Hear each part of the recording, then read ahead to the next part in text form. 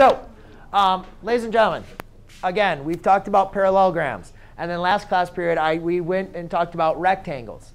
Yes? Number 12.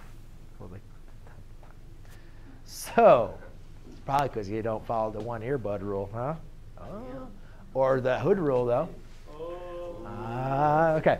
So, we've talked about rectangles, talked about parallelograms. But there's a couple things that we differentiated from a rectangle to a parallelogram. Does anybody remember what was one of the characteristics that rectangles had that parallelograms did not? Yes? The bisectors don't equal something like that. Something about bisectors. Oh, bisectors don't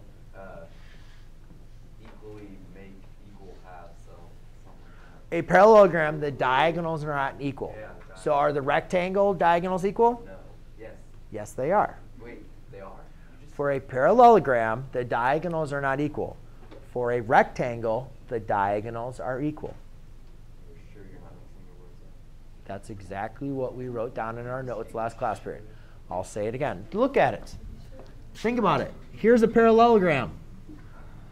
Is that diagonal the same distance as that diagonal? No. Here's a rectangle. Do those diagonals look like they should be the same size? Yes. So for a rectangle, the diagonals are equal in measurement. For a parallelogram, they do not necessarily have to be. OK? So that was one. And what was the other one? Guillermo, do you remember? Something about the angles. We talked about the bisectors or diagonals are equal in measurement. What about the angles? Equal to what? 89 degrees, 91? 90, right? Parallelogram, we know that opposite angles are equal to each other. We know that consecutive angles are supplementary, right? But we don't say, but parallelogram, the angles can be anything. But for a rectangle, this is the same thing is true. Opposites are equal, consecutive or supplementary. However, all the angles are always going to be 90-degree angles, OK? Lauren, could you put the cap on the marker, please, so you can write this problem down? All right. So you have, here's our 4 points. All right. Now, the first thing I said when I'm going to walk around and check your homework, guys, I really see absolutely no reason why you guys can't at least plot the points. It's really just taking some time, getting out a sheet of paper and plotting the points, right? You still might be a little bit confused on what to do, but plot the points. So I go and plot the points. First point I plot is t. 1, 2, 3, 4, 1. Next point is u. 1, 2, 3, negative 1. X, negative 3, 1, 2, 3, 2. And y, negative 2, 4. OK, does it look like a rectangle? Yeah, it could look like one, right? Is it? I don't know.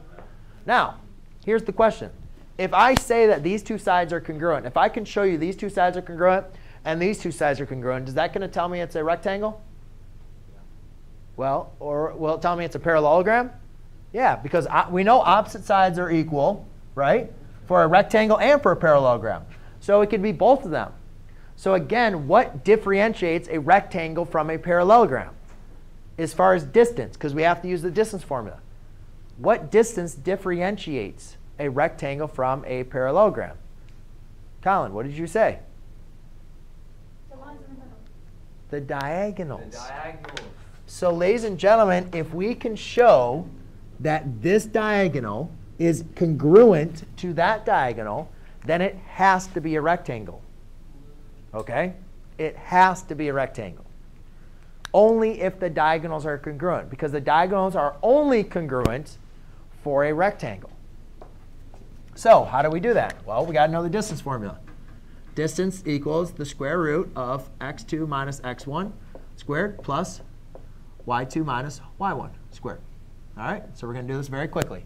So the first 2 points I want to do is y to u. So y to u. So I'm going to label this x1, y1, x2, y2. So to find the distance of yu, I'll take the square root. So I have negative 2 minus 3 squared plus 4 minus a negative 1 squared. Then I need to find the distance of xt. So I'll label this x1, y1, x2, y2. So to do xt,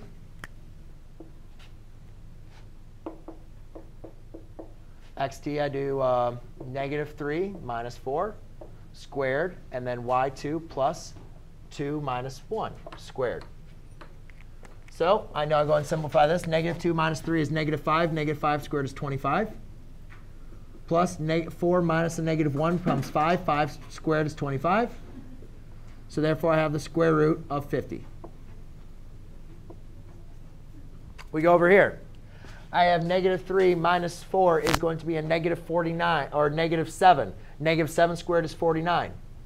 2 minus 1 is 1. 1 squared is 1.